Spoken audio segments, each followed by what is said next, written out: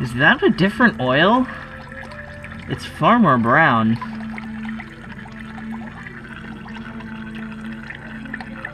I wonder if that... Shit, I may have to get a new oil now.